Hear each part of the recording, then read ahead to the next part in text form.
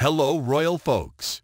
It's good to see you all here again. This is your regular dose of royal news and analysis. But before we start, please subscribe to my channel and click the bell icon. Thanks. So now we've got this wild tale spinning faster than a palace guard's hat in a windstorm, claiming that Lady Louise Windsor is the new Duchess of Sussex. Hold on to your fascinators, because this story's got more holes in it than the royal cheese selection. First off, let's address the elephant in the room, or should I say, the corgi in the palace. The idea that King Charles would just up and replace Harry and Meghan as the Duke and Duchess of Sussex is about as likely as me being invited to host the next royal wedding. Though I must say, I'd do a smashing job. Just picture it. Do you, Prince Charming, take this commoner to be your lawfully wedded? Oh, sorry, wrong fairy tale. Now, don't get me wrong. Lady Louise seems like a lovely young woman. She's got that Windsor charm, a passion for horse riding, and probably knows which fork to use for the fish course, a skill I'm still working on, by the way. But jumping from quiet royal cousin to Duchess of Sussex is a leap bigger than the one over the pond Harry and Meghan made to California.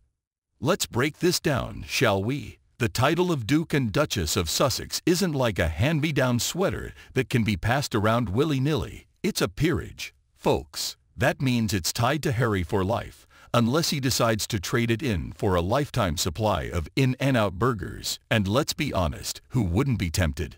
And let's talk about King Charles for a hot second. The man's barely had time to get his crown fitted, and we're supposed to believe he's out here playing royal musical chairs with titles. Come on. Charles has bigger fish to fry, like figuring out how to get his face on the money without looking like he's mid-sneeze.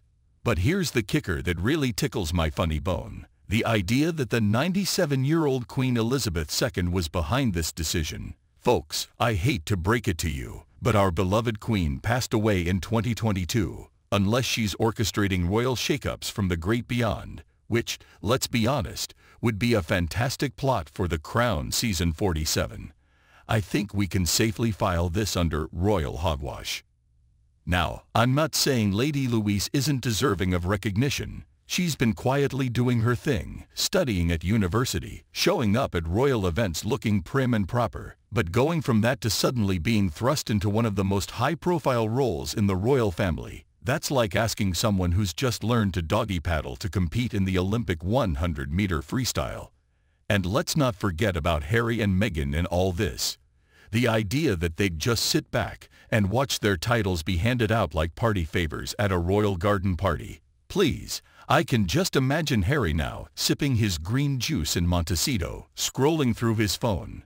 Oi, Meg, you'll never guess what they're saying back home. Apparently, we've been replaced. Should we care? Nah, pass the avocado toast. But here's the thing that really grinds my gears about this whole tall tale. It completely misses the point of what Harry and Meghan were trying to do. Love them or loathe them, they stepped back from royal duties to forge their own path, to break away from the constraints of royal life. The idea that the palace would just slot someone else into their roles like they're replacing a broken cog in the royal machine, that's missing the forest for the very posh, very well-manicured trees. And let's talk about the alleged public appeal of Lady Louise. No disrespect to the young lady, but most people couldn't pick her out of a lineup if she was wearing a "Hello, I'm Lady Louise" name tag. The Duchess of Sussex role isn't just about waving from balconies and cutting ribbons, though I'm sure Louise would excel at both.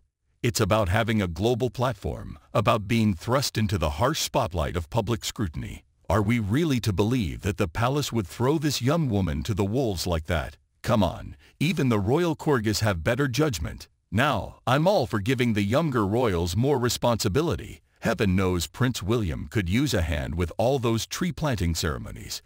But there's a world of difference between, hey, Lady Louise, fancy opening a community center? And congratulations, you're now one of the most famous women in the world. Don't forget to smile. And let's not even get started on the logistics of this alleged title transfer. What did Harry and Meghan get an eviction notice for Sussex? Dear Mr. and Mrs. Mountbatten Windsor, we'd regret to inform you that your lease on the Duchy of Sussex has expired. please return your tiaras and scepters to the nearest royal depot. I mean, come on. But you know what really takes the royal biscuit in this whole fabricated fandango? The idea that this move would somehow restore luster to the Sussex title. Folks, whether you're Team Sussex or Team Windsor, you've got to admit, Harry and Meghan brought more attention to that title than it's had since. Well, ever. They may have ruffled some feathers, but they certainly weren't lacking in the luster department. And let's spare a thought for poor Lady Louise in this fictional scenario. Imagine waking up one day to find out you're suddenly responsible for restoring one of the most talked about royal titles in recent history. Talk about pressure. It's like being told to repaint the Mona Lisa, but make it more smiley this time. But here's the real tea, folks. The monarchy isn't some game of musical chairs where you can swap out players when things get a bit dicey. It's an ancient institution, for better or worse, with rules and traditions that go back centuries. You can't just decide to replace members of the royal family like you're recasting a soap opera. And let's be real. If the palace were really looking to shake things up, would they really go for the safe, uncontroversial choice? Where's the drama in that? If they really wanted to make headlines, they'd make one of those palace guards with the fluffy hats the new Duke of Sussex. Now that would be a story. But jokes aside, this whole fabricated hullabaloo speaks to a larger issue. Our obsession with royal drama. We're so hungry for the next big royal scandal that we're willing to swallow any old codswallop that comes our way. And let me tell you, this story is more codswallop than a fish and chip shop on a Friday night.